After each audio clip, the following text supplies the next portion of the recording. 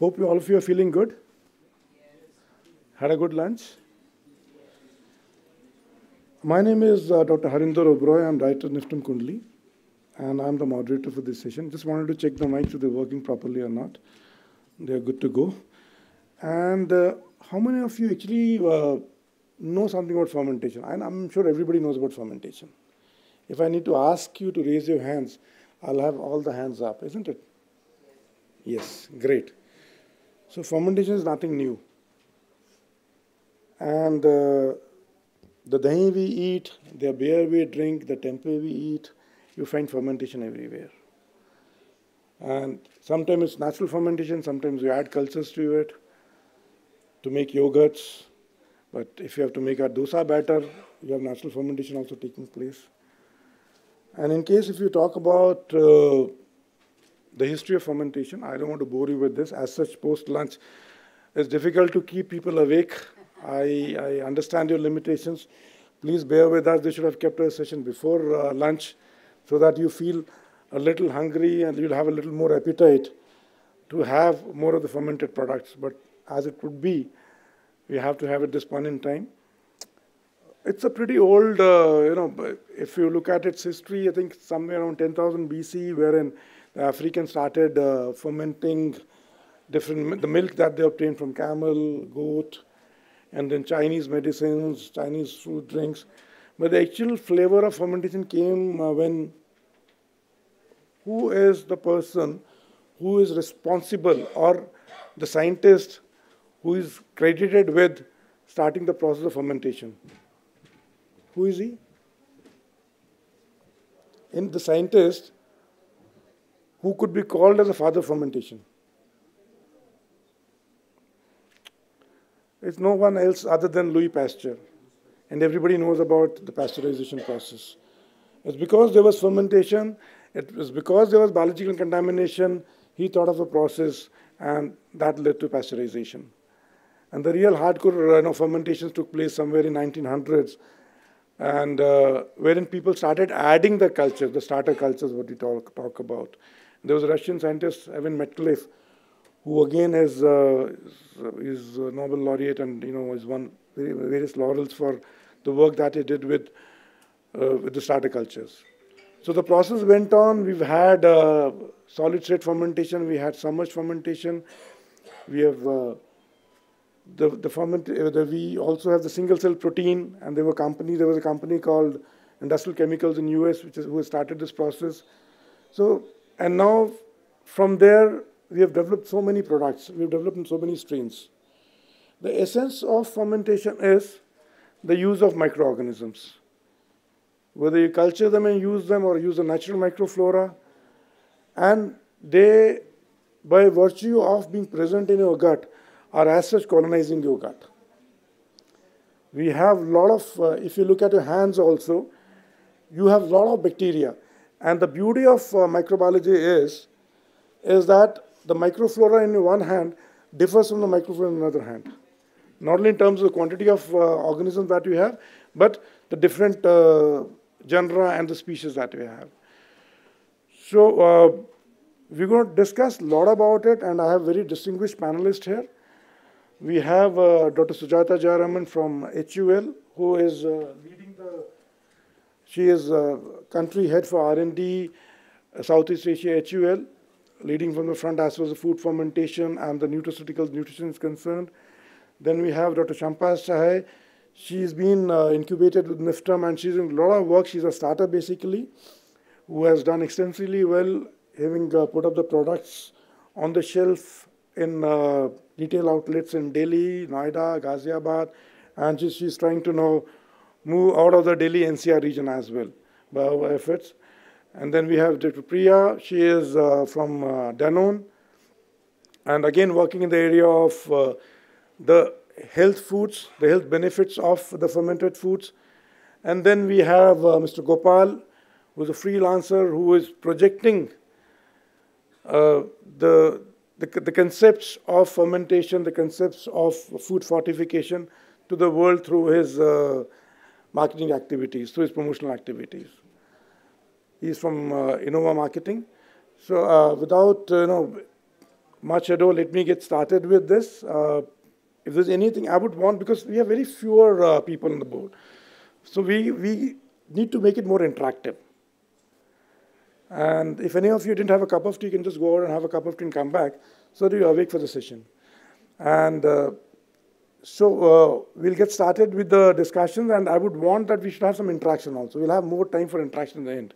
We are going to keep our session pretty small, pretty short, right? So with this, let me, it's working. Am I audible?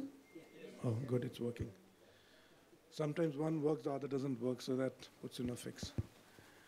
Let me start with Dr. Priya. I did talk about the fermented foods. But now the realization about fermented foods doesn't seem to be very substantial. In the sense, people enjoy fermented foods, right? North Indians love dosa, idli, right? And South Indians love tempeh and sofu. We all love Yakult and yogurts. But then what are the actual true benefits that are being derived out of this health foods, the fermented foods? Just your insights on the same. Thank you, Dr. Harinder, and a very good afternoon to all of you. Okay, I'm going to make this interactive first. How many of you have heard of having rice soaked in water the previous night and, drinking that water and rice? So this was like our South Indian staple food, right? And how many of you are fond of pickles? That's nice to know. The origin of these foods, basically today when we talk about the gut-brain axis. So gut is the new brain. Our stomach is our new brain today. If the gut is unhealthy, your brain doesn't function. With the increasing lifestyle disorders, especially of the triple burden of nutrition that our country is facing, I'm sure all of us in this room today have late night dinners, high calorie dinners, midnight desserts, which is actually impairing our gut. And in turn, what do we see? Obesity, increased waist-hip ratio, increase in diabetes. Now, while we say these eating habits only proliferate outside the body as these metabolic disorders, internally, they are really damaging our gut. Which means you don't have to have an autoimmune, like your diabetes is an autoimmune disorder, or obesity is not just a hereditary and family. Today, the most critical aspect is having healthy food, having traditional old foods. While I'm sure there are a lot of products out in the market, and we have startups here who talk about adding probiotic, prebiotic to the food. Anyone in the audience who can tell me what is a probiotic? How many of you have had probiotic shots, maybe adding powder to water? I mean, I see so many. I'm also on social media. You all have seen? No? Nobody has had probiotic? Nobody knows what is probiotic? Sorry? They're live organisms. So what we eat is prebiotic food, which kind of helps the good microbiota to grow in our stomach, which act as probiotic. This helps in digestion. So dahi, and when sir talked about idli, dosas, the dhoklas of Gujarat, or the traditional South Indian, rice soaked in water, all these are serve as food for the good microorganisms to grow in the gut. This not only keeps our gut healthy, but every time you have a healthy meal, or you have some amount of, your comfort food, which is normally curd rice, anything that is fermented, you normally are very active on your brain. You are more alert. You also are able to have a good gut microbiota, to have a defense mechanism towards multiple metabolic disorders. Yeah. Just to add on to what she said, if you split these two words, prebiotic and probiotic. Pre plus bios. Bios is, anybody? Bios. Life, exactly. So something that gives a stimulus to life. It's a prebiotic. It could be inulin, it could be other fibers, it could be vegetables. So anything which is good for the probiotic. And probiotic is for life. So there is a probiotic which requires a prebiotic, as Dr. Priya talked about. The interaction of prebiotic and probiotic makes it a symbiotic. So, we talk about the gut microbiome, but before that I feel, that Indian traditional foods and taking the Indian fermented traditional foods to the market has been a challenge. I'd like to ask Gopal that what could be the better strategies. We have, we see examples of ID. They have really captured the market. They started from Bangalore, they are all in South India, and now they've come to North India also. And they've devised a strategy because the shelf life of the batters is very, very low. But somehow they've been able to put up their products in the marketplace in a very, very efficient manner. So since you are the person who knows about the strategies for putting the products in the market, what has been their USP, or what do you suggest could be done more of putting the fermented products, which, like Dr. Priya said, are doklas and the idlis. Of course, now idli, Murugan idli is, it's becoming an international brand, and dosas as such are, we end up paying about 250 rupees for a dosa in North India, Sagar Ratna and all. But then if you have to put, the traditional fermented foods in Indian market, international market, what could be the better strategies? Thank you very much, Dr. Harinder. Once again, I would like to start from what Dr. Priya as well mentioned. So one thing, being a market researcher as a base, for years I've been understanding from a life science background and also from the market research perspective. So one, from the base we have to understand for example, the benefits. So anything that was something that every place that I go, like for example, last month as well, I was moderating a session, creating a winning product. So that was a title.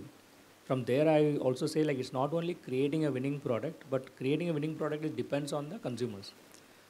Then the consumers, how they take, and there should be a value proposition as well. So when we come about the strategy point, so it's always you target the consumers, and when they pay money and get something and they put into the system, it's always there should be a reasoning why I am consuming this product. No longer like when we speak about the trends of like even indulgence becoming more healthy now. So indulgence with health.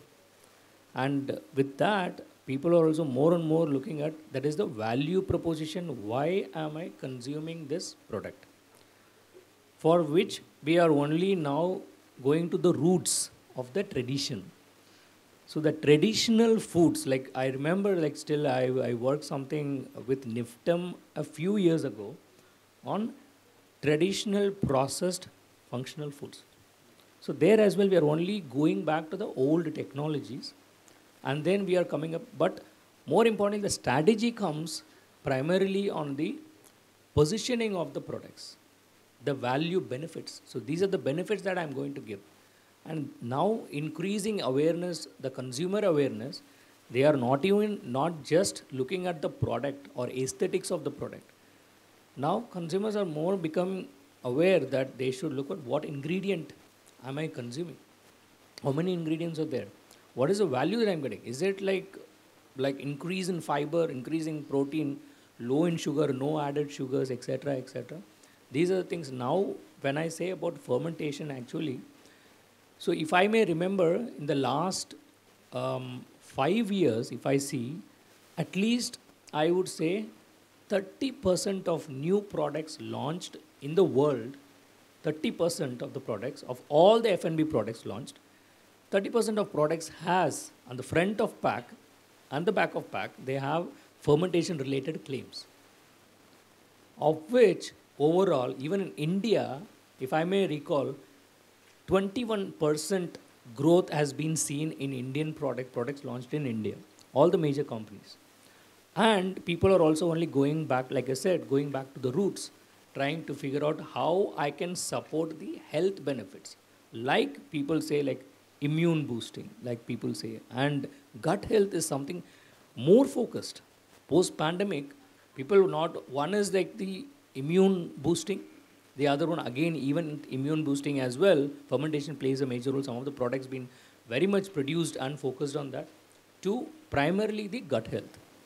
And when we are mentioning, like, again, that's why people promote more and more, how the value is going to, the delivery, the value is going to be delivered to your system.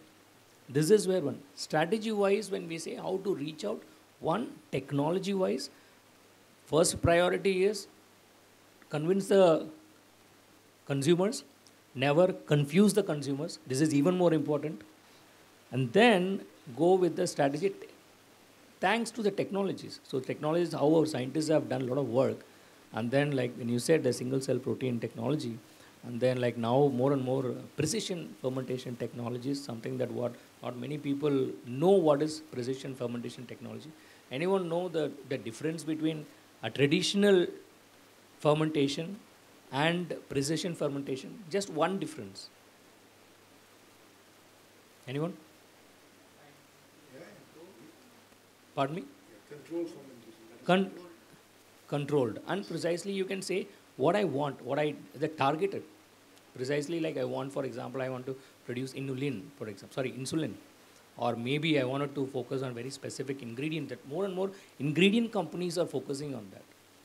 Okay, that is something like, again, taking advantage of the technology in front. Okay, this is something that I would say consumers, to summarize, consumers focus more on the health benefits, and then focus on the make use of the technology advancements as well. Those are the two things that I think all the companies should, going forward, they should focus. Yeah, well said. With so many panelists from multinational companies, they would understand better than me that consumer is the king today. Because they've given so many wider options to the consumer. So he is the one who picks and chooses things. And who would know better than Dr. Shampa Sahay about it? What is said, I mean, how are you really targeting? What are the kind of problems that you're facing? One is from upscaling the process, the technological interventions that you need, and again, convincing the consumers. Is it really easy or difficult to convince a consumer or set of consumers to purchase, to buy your products? Thank you, sir. For me, it's like scale up of a product or maybe a startup. It's like dream versus reality. When we think about a startup, we actually don't know what the challenges are going to come. And a co-founder is having only dream and that passion that he or she is going to execute. But what they don't have, no team, no facility for like equipments and all, no market knowledge as such if the person is not technically sound in the market. So nothing is in hand, but when you reach to the customer or maybe the market, the competition is same. I mean, the product should be world class. You don't have any infra, but the product and the competition is same. So this journey is not at all an easy journey, and it starts from very early stage, like product optimization stage. Even at that stage also the problem comes, because you don't have any team. You have planned for something, you have planned a recipe, but how to make that, how to optimize your process. Fermentation processes are like it deals with the live organisms. So very small mistake can make disasters. Now, if you have optimized your things, now next comes the scaling up. Now, how to do the scale up things? Because for scaling up, you need equipments, you need fermenters and everything. For small batches, again, it's easy to handle because many things can be done in a small batches. Results often come very nice. But once you go for translating it on the higher side, like big vessels, big fermenter you're going to use, significantly results changes. And as these are very much environmental dependent things, a small change in temperature, a small oxygen change may sometimes create contamination, maybe product quality may change. And being a startup, we actually don't have access to automatic machines and all because we can't afford that. So definitely we need to work with very medium type of machine where no automation is there, nothing is there. So you are very much dependent on the labors and manpower. So if you are dependent on manpower, that means it is going to be a time intensive as well as labor intensive process. That means your operation cost anyhow increases. because it's now dependent on human beings, and that too, you are not able to afford skilled manpower sometimes because they charge high. So you are dependent on sometimes unskilled manpower, and they are going to work for you. So chances of human errors also increases. And these things practically we often face in our units. These are very common challenges that we face. So now, if you overcome all these things, then comes the raw material thing. You are not going to get a very good raw material consistently because you have very less MOQs. Big vendors will not entertain you. That means how to get the raw material consistently whole the year. And definitely if it is seasonal raw materials or maybe sensitive raw material, then the problem increases. So now you are dependent on small vendors. They may stop your, sometimes they say, no, madam, we can't give it to you. Or sometimes these things happens regularly, but they will increase your raw material cost. But you can't increase your cost of the product. Last mile, you can't do the things, but your raw material cost has been increased. So these things we often face, and these things compromises the quality also, because again, we don't have that strong quality measures with us. We don't have that team who can maintain, at least for the early stages. Now, after some times that a startup is set up, then things becomes easier. But initially, at initial stage, we actually don't have any quality check team. We don't have HACCPs. How to develop those HACCPs? Who will develop it for you? And if at all you are developing it, how to execute it? Each and every process of HACCP needs cost. So whether you will go for raw material, whether you will go for equipments, or you will go for the HACCP things, I mean, where to go? So these are the practical things during the scale-up stage. Now comes the market. Market is again very challenging, because once you reach to the market, competition is there. For any product, competition is there. So you, as a startup, you don't have money to give to the local, to the shops. Nowadays, people are asking for listing charges. People are asking for huge margins. That profit level that significantly reduces. For big houses, these are not at all a challenge. They have a team. They can manage their, like Sir said, they are working only for the market. But as a startup, we don't have these facilities. Where to hire this person? I mean, who will work for us? We are not able to give money to the retailers. That margin, they ask, margin is okay, but listing charge, if they are asking, just say 1 lakh for a shop, that means in 10 shops, it's going to be 10 lakhs. How to afford those things? I think we'll ask Gopal later on, like, how to help you out with this, because the problems appear to be too many now. But then we have, I think it's very important, I'm sure Gopal would agree with me, is that whenever you venture into a business, you should know what you're going to do and how you're going to do. If you're entering into a market which requires a lot of scientific interventions, obviously you have to have your thought process pretty clear. And the roadmap ahead has to be clearly laid down. Because when you talk about fermentation, at the same time, you have to maintain those conditions, the optimal conditions, the aseptic conditions to take things forward. But then there's a company which has been working in the fermentation space, has done it's a big multinational we have, that's HUL. Like to know from Dr. Sujatha, like, what do you think are, how to sustain the technologies that we have, the technological interventions? We're doing a lot of technological interventions. HUL is known for, you have a wonderful R&D center, and each year you're filing so many patents, and you're internationally also, you're well recognized R&D, you have well recognized established R&D setups. So how do you think we can sustain, because sustainability is something which is a very key word now. It's a buzzword, and how to ensure that technologies also can sustain for a pretty longer period. Thank you. It's a wonderful opportunity to be part of this fermentation panel. But first thing, I think all of you, we all kept talking about idlis, dosas, and pickle. But what is the first thing that comes to your mind when you think of these foods? It's taste, right, more than health. I think that's the beauty. That's why I love the fermentation technology. it's a technology that primarily doesn't compromise on taste, but also it's healthy.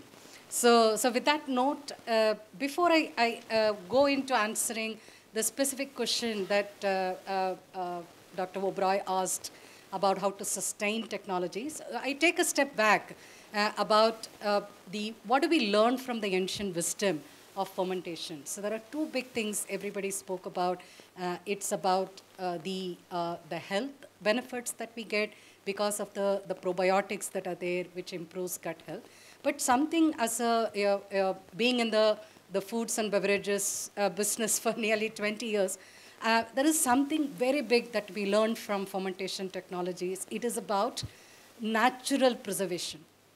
If you take salt or any of the fermented foods that you,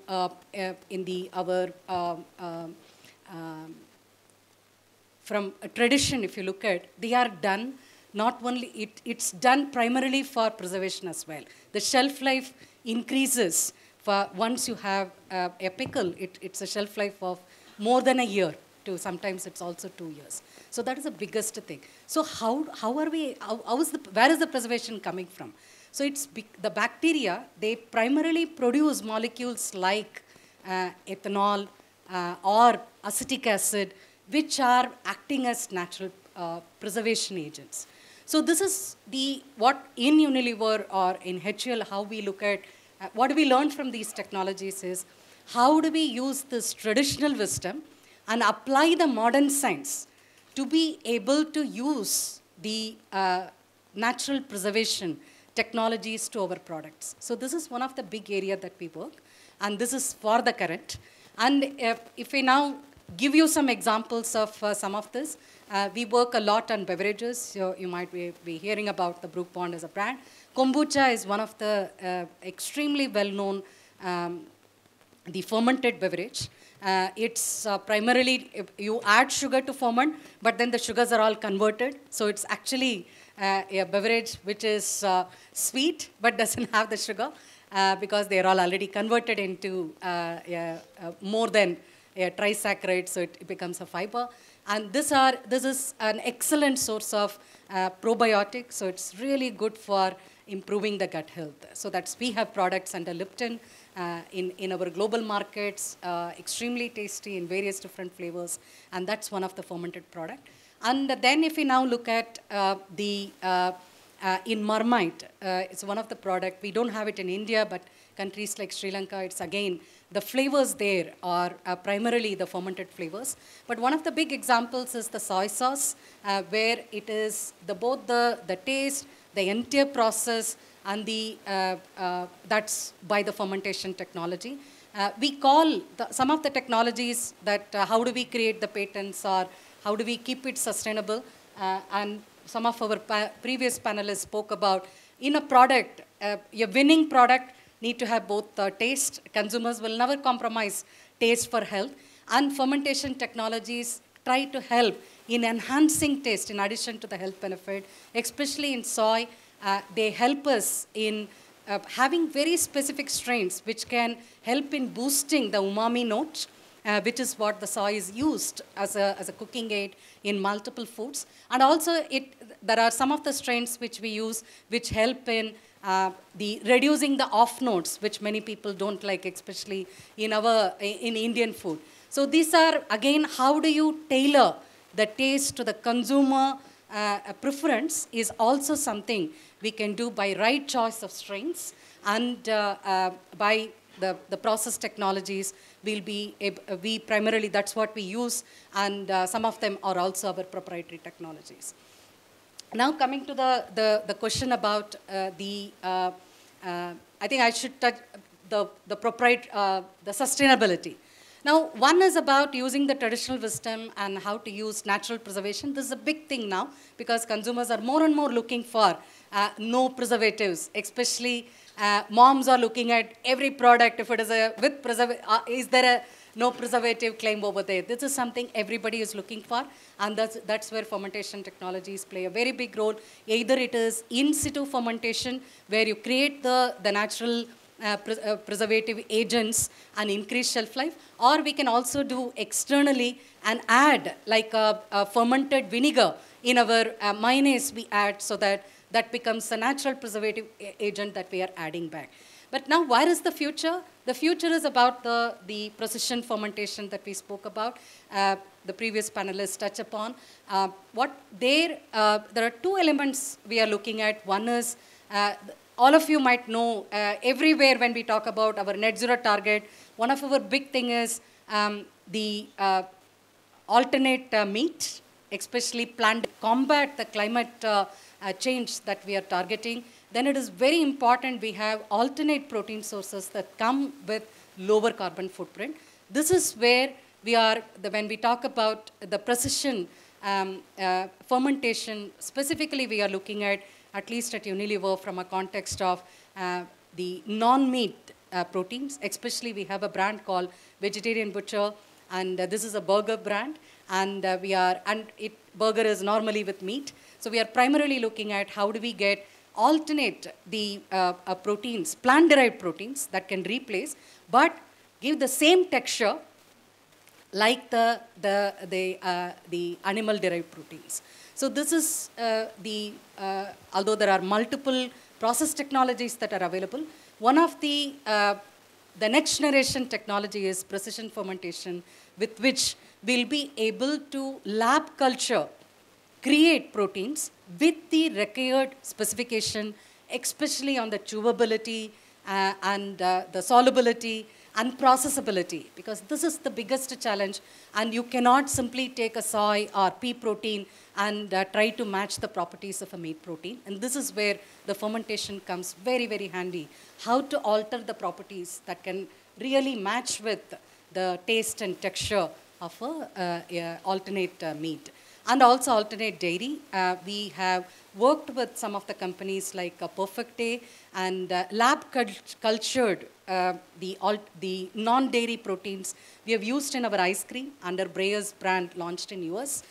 So we also look at this next generation technologies to get sustainable proteins. Now, of course, I maybe pause here. There are also, when we talk about these next generation technologies, alternate materials, there is a lot about how to assure their food safety and how to assure their, are there regulatory allowed in every country. These are all the challenges maybe we'll touch upon in the next round. Yeah, I mean, very comprehensively covered everything. I think going back to the wisdom, the ancient wisdom that we have, the traditional wisdom that we have, I think there are a lot of products, the way you talked about, just add salt to the cabbage leaves and where you get sauerkraut out of it. And the olives, when they put in the salt solution, there's a fermentation that takes place. And let me, any of you know what are the other benefits of fermentation? If you talk about the benefits of fermentation, what are these? What will happen if I have, like she talked about rice water? Nutrient content increases, that's number one. Number two, do you think that digestibility also increases? Yeah. Why are dosas and idlis very easily digestible compared to makke ki roti or the roti made from wheat? So you all agree with it. By any chance, do you think that triggers our palate also? Fermented foods, do they trigger our palate? When you eat, when you consume sauerkraut, if you have gherkins, do you love to eat gherkins or olives when they are in a solution? Yeah, okay, good. So all of you agree with me on this. And how about curd? All of you eat curd? So do you wish to, and you make lassi out of the curd and you, really relish that? So all that fermentation, that is what, again, so in fermentation, it's not only the breakdown of complex molecules that takes place.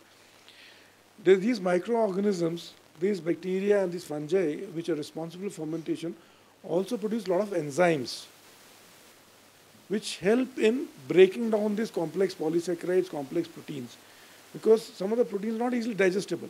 But if you have a protein source and if you have microbial fermentation system well in place, I think then it combines well and you get good digestion from it and you enjoy the food as well. Dr. Priya, what have been the other challenges in fermentation? Like, we do see that everybody here is enjoying fermented fruits. I mean, they know that it increases the palatability, it increases digestibility. They love to eat fermented food. But what are the challenges that the industry faces in logistics of transporting fermented products or the shelf life issues? So what do you think, what are your insights on that? Sure. Just like when we make an idli dosa batter, the life of it is 1 week in the house maximum, right? Similarly, when Dr. Sujatha spoke on the precision and developing these strains, all these are done at certain temperatures, right? So hence maintaining the temperatures of ambience to ensure that these strains, when exposed to extreme temperatures, may be sustained in the gut or may not be. Our stomach contains hydrochloric acid, and there is a pH balance that needs to be maintained. Also, when you talk about maintenance of these microorganisms or growth of these microorganisms also happens at a certain temperature in the stomach or certain conditions in the stomach. Similarly, when we talk about external food products, so the packaging here comes into play, or protecting these microorganisms in terms of a particular count that will be able to give you the health benefit is very critical. If you look at the FSSAI guidelines, when probiotics or prebiotics, or when you pick up any packs and say contains probiotics, there are specifications given by the regulations that if you want to retain this claim, there is a certain amount of this microbial count that has to be there throughout the shelf life period of the product. And hence, shelf life studies become very, very critical, especially for these, I would say, very critical strains. And I'm sure Dr. Sujatha can add more on how the shelf life studies can be enhanced, etc. But definitely, there are certain conditions, certain microbial count that needs to be maintained and sustained in the product throughout the availability of product on the shelf.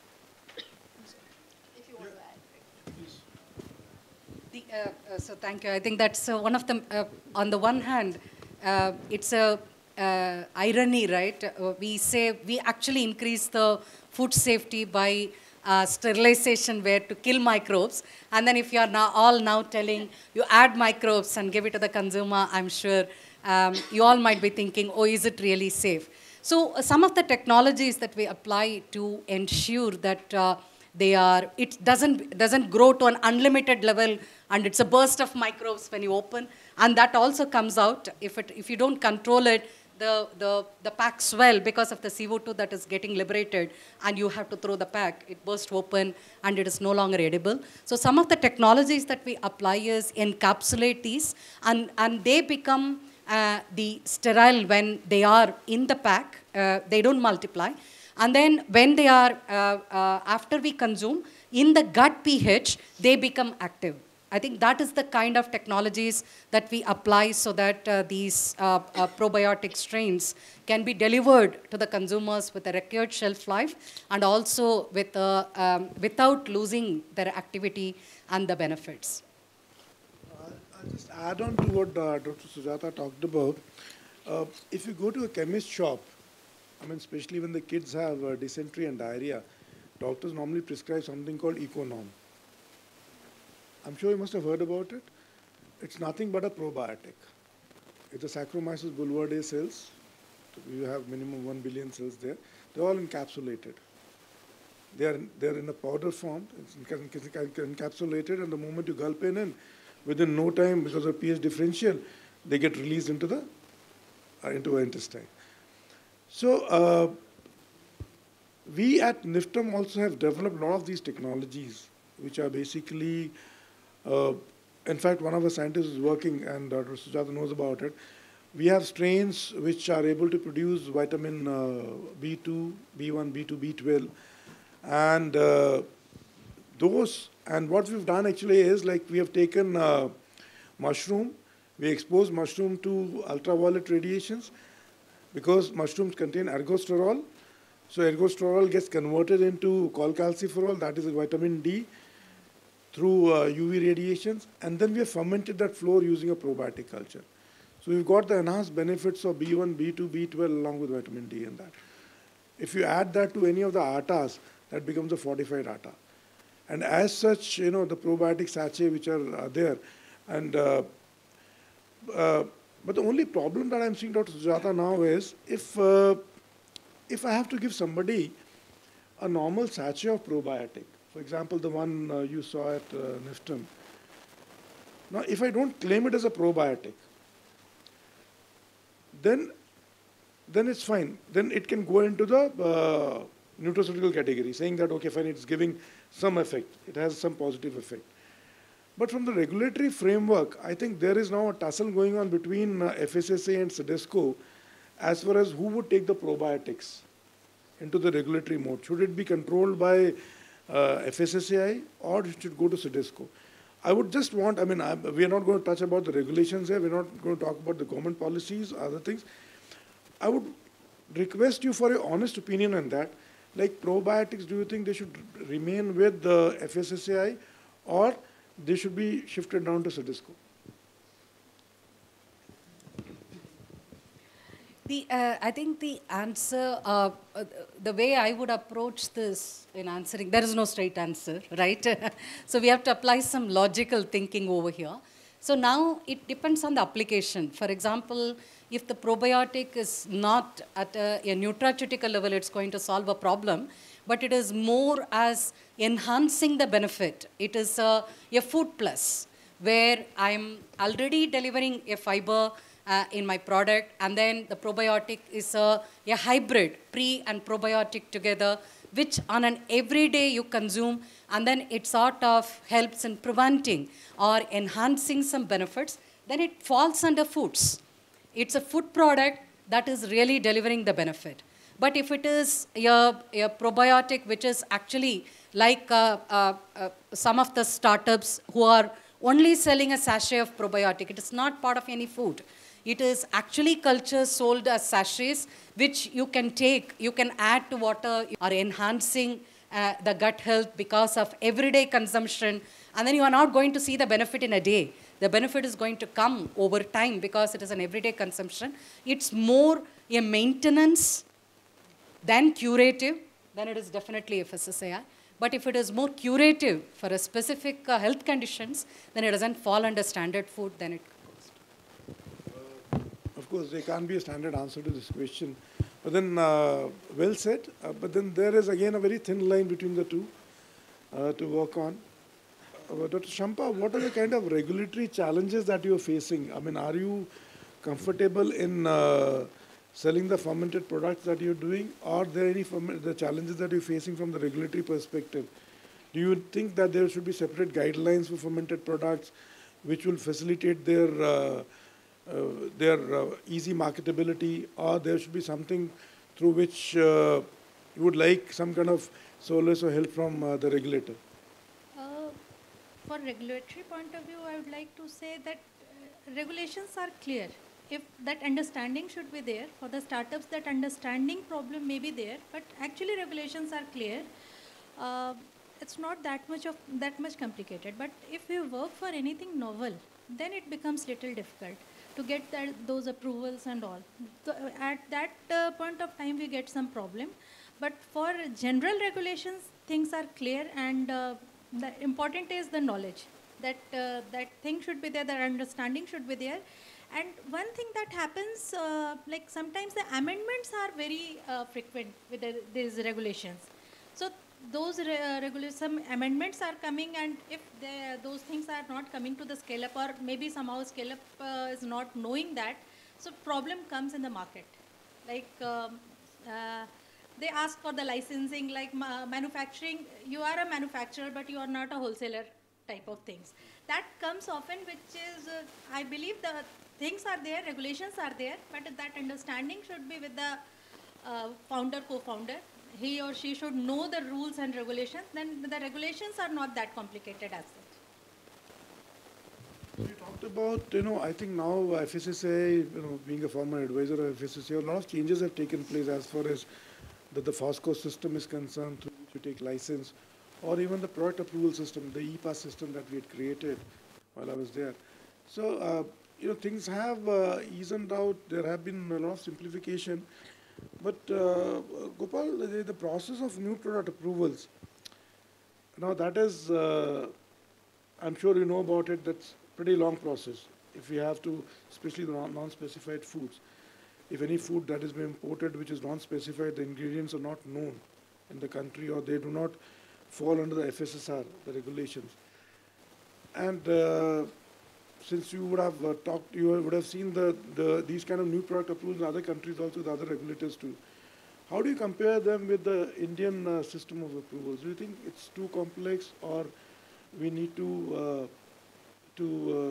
reduce certain steps to make it more simplified so that more startups can come in, and we encourage creativity rather than discouraging it? Because if a product approval takes about a year or so, the very purpose, the very flavor behind it gets lost. So what do you think, like when you raise these kind of concerns, issues with the food manufacturers? I'm sure you must have come across all these issues. Yeah, being from the market perspective, so yes, I have encountered people coming to us and then saying that, hey, you know what, can you please help us with this? Though we as a company help on the strategy level. So like how you can make choices, make informed business decisions with respect to how to choose the claims, that the right claims are being used. And because again, one thing that sadly we have to agree to it, in India, compared to your European EFSA or US FDA, so India has always been not that stringent. So we have been more and more flexible. That's one of the reasons, if you can say, that FSSA is now being more stringent with respect to even the recent ones that what we have seen. Like people are not supposed to call, like for example, if it is not a meat, okay, so if it is not a meat, you are not supposed to use the word meat. And even a milk, the syllable, you cannot use the pronunciation cannot be like milk, like plant milk, you cannot say that. And someone said like, instead of MILK, I'll put MYLK. Still, companies like and the independent people, they say like, we will file a case against you. And then they have to, one good or one dot. So in Bangalore-based company, they have to go around all these things. To answer the question, yes, there are a lot of challenges. And if you ask me, should FSSA being a little bit of liberal and then giving the approvals, etc., I would still say it is just now that to emphasize that FSSA is getting more and more stringent in the process, because the global markets, like when a product is exported from Europe or in other stringent countries, okay, where the law is very strict, especially the food and pharma laws, because these are food and pharma is the two things that goes inside the system instead of like just using outside the body. Okay, so it is very strict. But we always had this regulations not in place, or maybe the more flexible way. So now if you ask me that should the FSSA or be any authority be a little bit of kind enough to just free it and then say that, no, I would say still we are not even there. We are at the very early stage of applying the stringent processes, where we are stopping people, like we are not supposed to claim as real fruit, 100% fruit juice, coconut, 100% coconut water, nothing is there. Now every single company that I am facing, now when we see that, and my customers as well, my clients and the companies, I see most of the shelves. If I go to a big supermarket, I see most of the products are being recalled because the deadline is more and more approaching. You have to completely change your claims, and you do not have the right to cheat or mislead the consumers that this is 100% juice, this is 100% concentrate, 100% natural. No, it is not. Everyone knows that. So coming back to the point again, we should be more and more stringent. It's not about we supporting the startups, because it's not the case. It's not. I'm not saying we are not supposed to start, because the startups work even more than the established brands, because they want to ensure there are no roadblocks for my success, and they are already following stringent measures to ensure to comply the FSSA regulations. Here, the only thing is, at the end of the day, you and me as well, and all the panelists and the audience here, we are all consumers at the end of the day. We should only say that what is right if I'm convinced, and again the value that I'm going to bring, you be it honest, and then if the value is convinced, then I buy the product and I put it into my system. Otherwise not. So I would only go on the other side and say, we should implement more stringent regulations with existing products as well as the upcoming products as well. And that is very important, not for us now, and even for the upcoming generations as well. Even now, we are only picking up the roots and the traditional process and methodologies and the products now making it into more and more process, not process, but bringing into the commercial world. That's what we are trying to do now.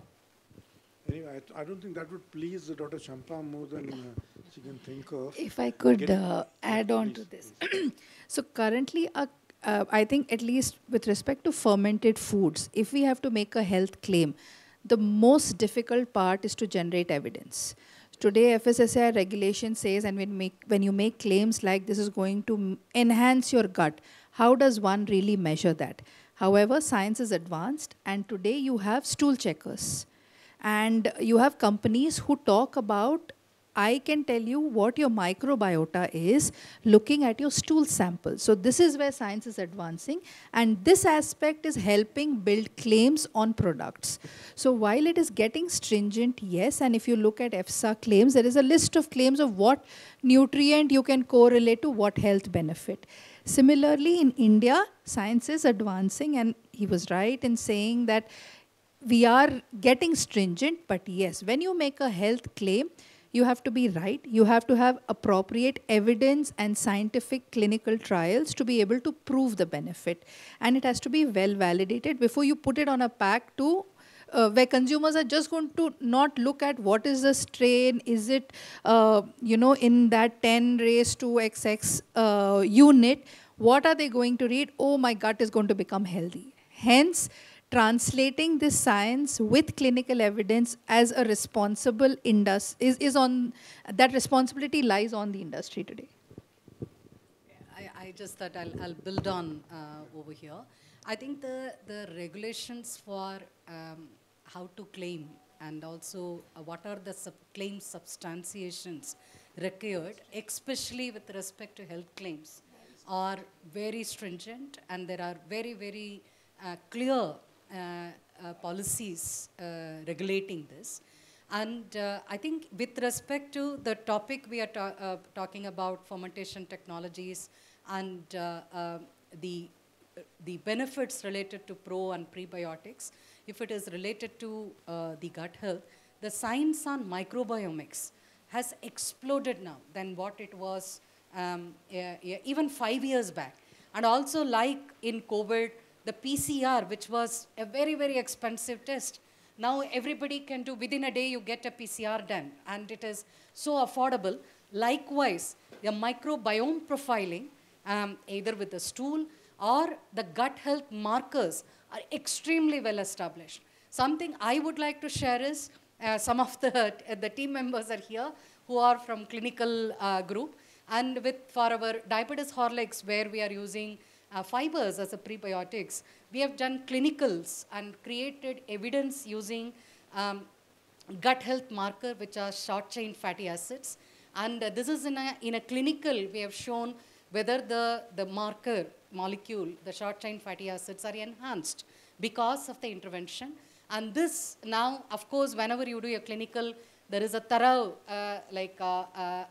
evaluation of the design, and also the clinical study need to get published and peer reviewed. And when it is peer reviewed and getting published, then the science is validated. Only then the claim can even come to the front of pack after, of course, the claim committee is reviewing it. But there are very well established scientific ways by which the benefits can be substantiated clinically.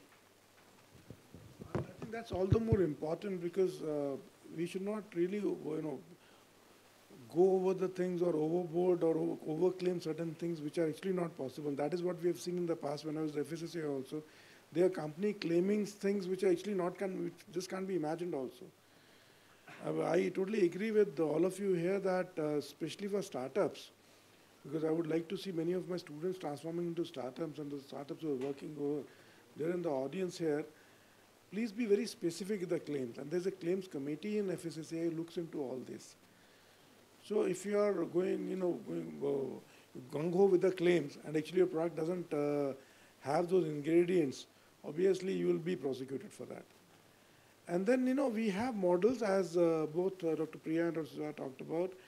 We have the in vitro digestibility models, and I would in fact go a step further, like the research organizations like ours would like to even have a Shime system, wherein you have the fermenters lined up in a row with different pH, and which is actually imitating the total gut, and through which I think that will really help us in establishing or substantiating the clinical studies too.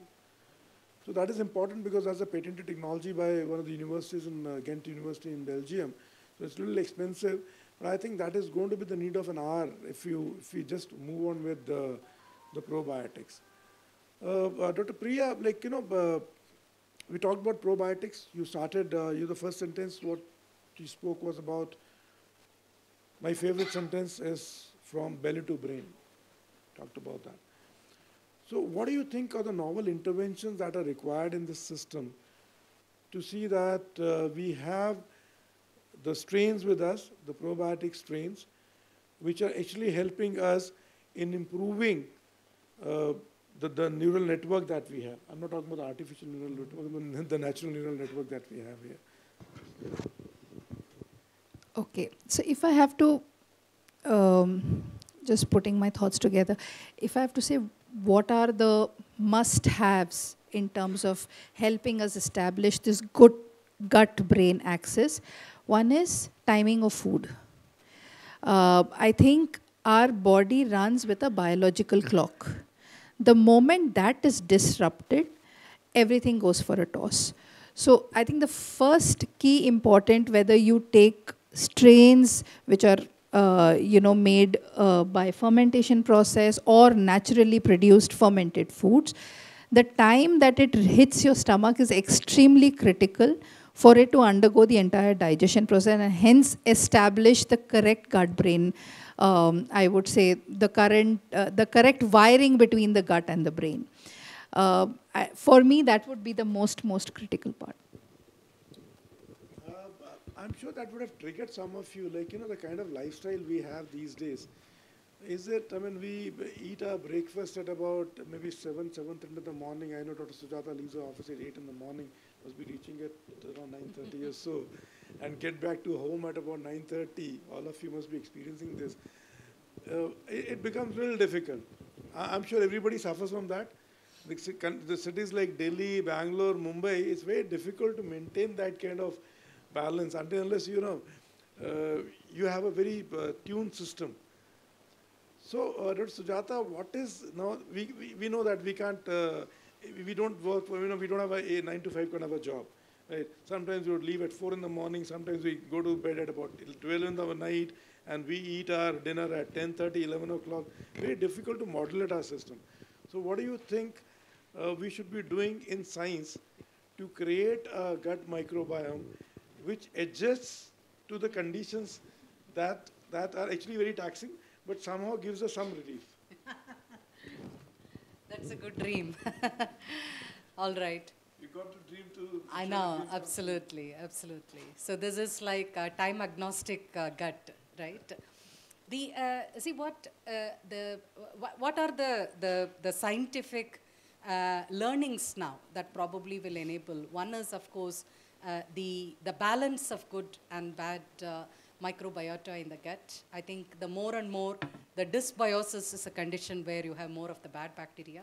If we are able to maintain that balance of good and bad bacteria in the gut, I think that is going to immensely help in having a gut that is more tolerant to the tortures it undergoes, if I may say. And also, if you all of you might have experienced if you are not able to maintain time, what happens? It's proven within 21 days is good enough. If you are on a bad diet, if 21 days is good enough, where the microbiome can completely change in the gut. So when my inputs to us when we cannot have a very controlled kind of timings for food. When you know that you are a little off track, then it's important that keep track of that and at least have some detoxing measures during your weekends so that you are able to get back the balance. And this might not be very different than what our grandmas would have said. We have a routine of, this is how I have grown up, and I'm sure all of you can relate to. We are forced to have a detox routine. At least the castor oil, none of us would have loved. It is given along with milk, and you are supposed to actually cleanse your gut. For me, if I think back, at that time I hated it, but now if I think back, probably some of those good practices is what helping us to have a good immunity when we grow up. Do we do that for the kids? Now science has known these are good practices which are natural detox, which helps us in actually getting back the balance of good and bad bacteria in the gut. I think that is what I would recommend, following a detox routine. And I have followed it, and that super helps, and that's what I continue to do, because it's with the kind of traffic system we have and the kind of works all of us are having, it's impossible to have a clock precision unless you really carry food all the time with you, which we have products. I think I also recommend that. Keep always food in your car so that you are stuck in a traffic, you are able to add something and have it. There are many So many value propositions. Stick on for the startups, always stick on to the value that what you're going to deliver to the consumers. If they believe in you in that part, I'm absolutely sure every single brand, don't focus on launching 40, 50 products. One product and you have one purpose and the vision is clear, and then consumers will definitely go back. Because like I said, even snacks for indulgence, or the purpose, that very purpose is indulgence. Even now it's looked at as how we can go ahead and go with the indulgence with health. Everywhere like health is taking priority than anything else. So that is something very important. And affordability, of course, like for consumers to afford. I'm pretty sure that even when now we are talking about sustainability, recyclability, every company, every corporate is looking at that. And again, even there, like you will be very much looking at like, I want to deliver a value to people. Stick on to the value. I'm pretty sure like every single startup would definitely go on. And that is what that every company wants to do. Great, thank you. So I think it is like we are what we eat. Are we? Yep. So eat in moderation, have your biological clock ticking, do eat fermented foods because they really help, do consume probiotics, but as a source of food, not for not in the candies and the chocolates or in the chips. Tomorrow somebody will come and say that I've encapsulated bacteria and I've impregnated them into the Lay's chips also. So don't try those stunts, they may not really work out. So this is how I sum up this session by saying thank you very much. It was a very absorbing session. Thanks to the esteemed panelists we had. We had some very intense deliberations and very lively and very practical deliberations. So I'm open for 2 or 3 questions if we have. We have about 10 minutes to go in case if there are any questions or any suggestions for any of us. Yeah, please. You can have the mic. Anybody can help in the mic, please.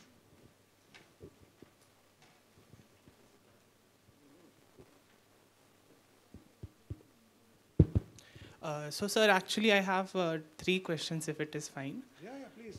So, first question is to Dr. Shampa, ma'am. As we were talking about the precision fermentation, traditionally, we have been doing it for enzymes, like rennet, and the scale at which we are doing it is quite small. If we compare it to the scale that we will be needing it for feeding people, let's say protein. If we want protein from precision fermentation, I feel the scale that will be required will be too large for economical feasibility. Even now, if we see, the economical feasibility of precision fermentation proteins is very low. So what do you see? Where is the future of this for you? See, future for precision technologies are actually high. So ma'am has told about that. But now the challenge is how to expand, how to scale up this thing. Answers are there. You will have to find your way on your own. Paths are there. answers are there, but you will have to find it out for you. Don't leave it. If you have started something, don't leave it. Even I have done it in the same way, and all startups, those are successful, they face similar challenges that I have today said. But you will find that lots of startups are doing very well. They are unicorns now, and they are actually doing well. So future is there for precision technology. Everyone knows that future is there, but you will have to find out your ways, and you have guidance. You are sitting at NIFTEM, so you have big guidance also. So definitely you will get answer. Second question is to Dr. Priya ma'am. As you were mentioning and discuss about the sachets for working mothers, like the detox sachets. So I read a research, which was, I think, a Western research, and it mentioned that for a resilient digestive tract, you need a diverse microbiota in your stomach and your small intestine for that matter. But as far as I see, for example, if we take Yakult, it only has one strain. So are we able to create the same amount of diversity using the sachets that are used for detox, first of all?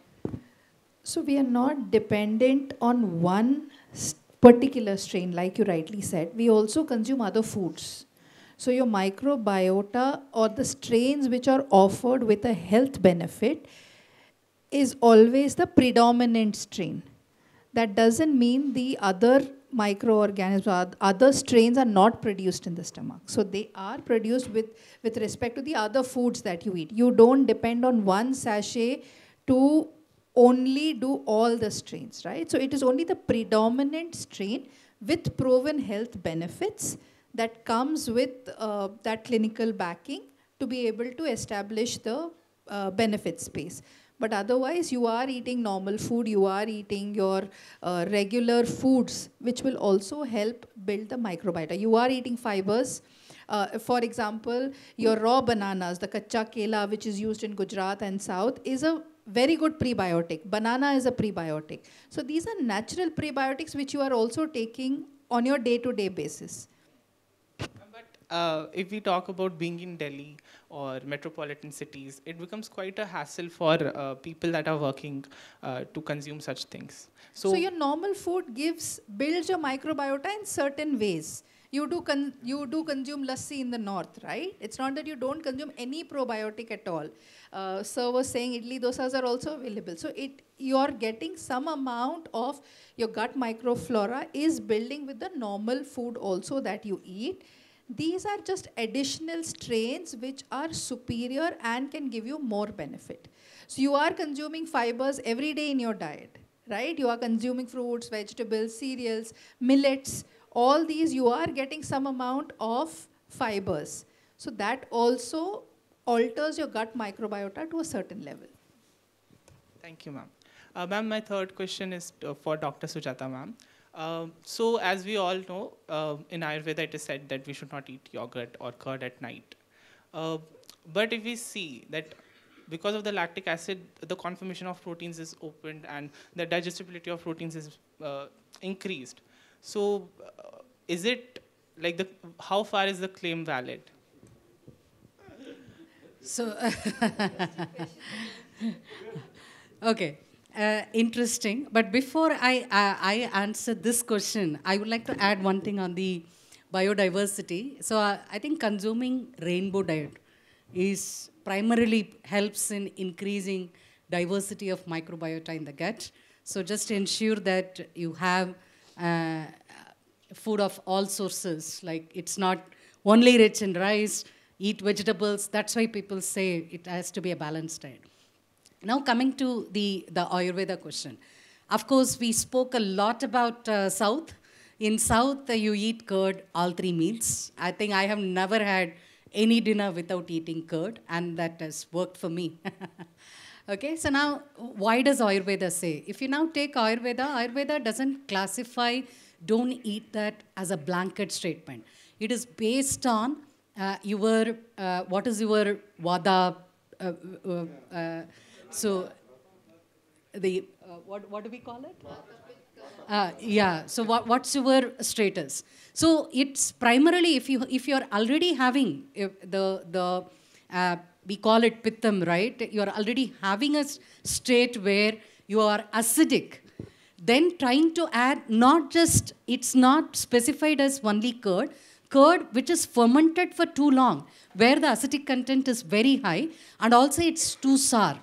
So consuming curd which is too sour, especially with the vata kind of a body status, that is not good. Then it increases your acidity. So I think the details are in little going a few steps down about this recommendation is under what condition. So that is about nutrition and diet recommendations, right? There is nothing called a blanket statement. That is where the science is evolving, where it is also about personalized nutrition. Because we can recommend, give diet recommendations for an average.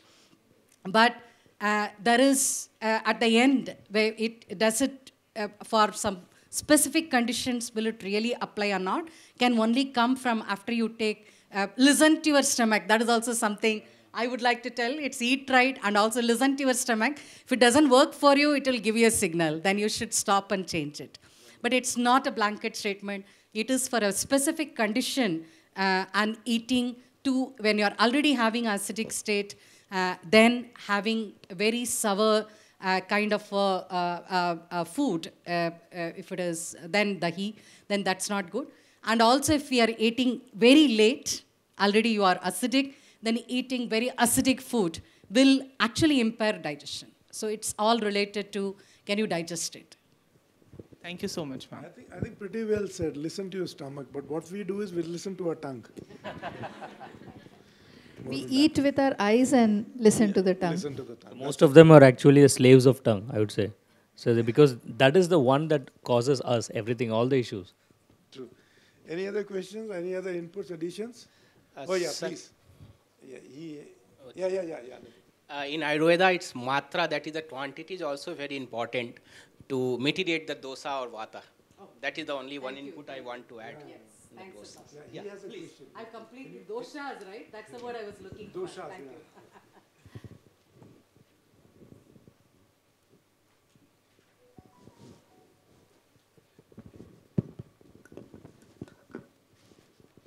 So warm greetings to the members of the panel. So my question is related to the vegan meats that are available in the market right now. So they have been making strides in the market, especially as an alternative for people who have been shifting from the meat-based diet to a vegetarian alternative diet for reasons like sustainability and related. But the main concern or criticism they usually give towards these products, like if we take a Wagyu and Kobe beef, for example, they're world-renowned for their meat fat dispersion between the protein muscles. And when you cook them and eat them, the gush of juices that you get when you bite at them, it is unmatchable. So how can vegan meat replicate it? Because that's one thing that vegan alternatives still lack. And my second question is that the majority of the dried probiotic mixes that are available in the market, they usually have the issue of not dispersing efficiently in the water. If you see that they are not able to break through the surface tension of the water, that's why they remain up on the surface only. These are my questions. Okay. I think I'll take this question with your permission.